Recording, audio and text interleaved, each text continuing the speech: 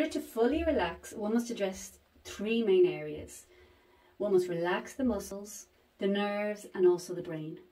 So by relaxing the muscles, you bring awareness to the muscles, and you need to feel or know where muscle is before you can learn how to relax it. So yoga exercises bring an awareness or sensation to muscles through learning to activate or stretch these muscles in different parts of the body. When you learn how to activate the muscles, then you can learn how to relax them. So you must be able to turn a muscle on before you're able to turn it off. And by holding stretches for a reasonable length of time, at least, for example, 30 seconds, the myotatic reflex stretch can be overcome and the muscles then begin to relax.